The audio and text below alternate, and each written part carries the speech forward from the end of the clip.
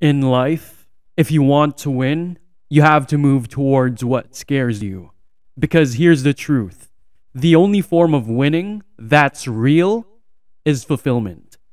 It's doing something that makes you feel good about who you are, makes you feel good about who you're becoming. It makes you feel good not only about serving yourself, but being able to serve others. And the only way to do that, the only way is to get outside of your comfort zone. The only way to adapt and grow and improve is to push yourself towards the thing that scares you. Why? Because fear is a response to stakes. It means that there's enough there that matters.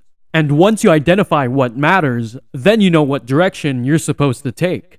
But whenever you're moving in the opposite direction in the things that scare you, you're moving away from the very things that matter. Your mind triggers because something is a potential for failure. Something is putting you in danger, but the very things that's putting you in danger is almost certainly emotional danger that's living in our thoughts, in our imagination. And the things that carry emotional danger are the things that matter to you. And the things that matter to you are the things that matter most. And so to run in the opposite direction, to allow yourself to give in to that, to allow yourself to see that there are stakes, that it matters, that it has meaning, and to move in the opposite direction is to literally state that you want to stay small. And once you get into that loop, then you begin to erode the thing that matters most. What do you think about yourself? Because here's the reality. Maybe nobody else notices. Maybe nobody else knows what you're running away from. The things that scare you. But you'll know. The one person that none of us can hide from is ourselves.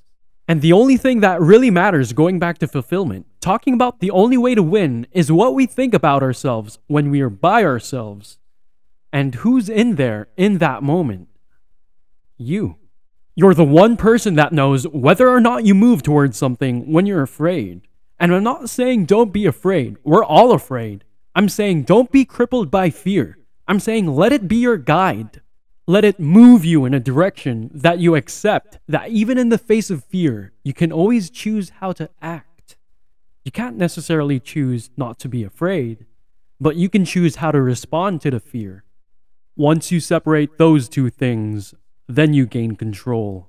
And being in control of your life is the ultimate way to move forward. But if you see yourself as a victim to your mental states, if you allow your emotions to control what you do and don't do, well then, your mind is a slave to your body. And you've got to rise above that. You've got to have a focus. You've got to have a goal. You have to know what it is that you want to accomplish, and regardless whether or not that scares you.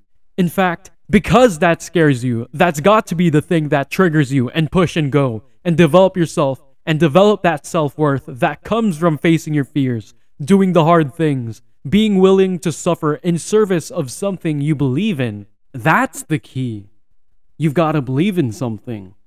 You've got to want something. You've got to want something so bad that suddenly the fear is meaningless in the face of the meaning that is created by doing that thing, by having that sit at the center of who you are and what you're trying to bring, to know your why, to know who you're serving, to know what you're trying to create, to know that you can create it. But you've got to be willing to push through the fear. So stop worrying whether you're afraid and start worrying whether what you're pursuing matters. Because once you have that, you can push through anything. You know, whatever you got to do, you got to keep pushing forward. No matter what the circumstances are, no matter how you're feeling, easier said than done.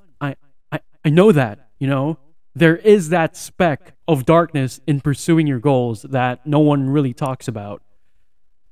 But if you really want something, sometimes you have to separate how you feel from what you're doing and excel on the days you don't feel like it.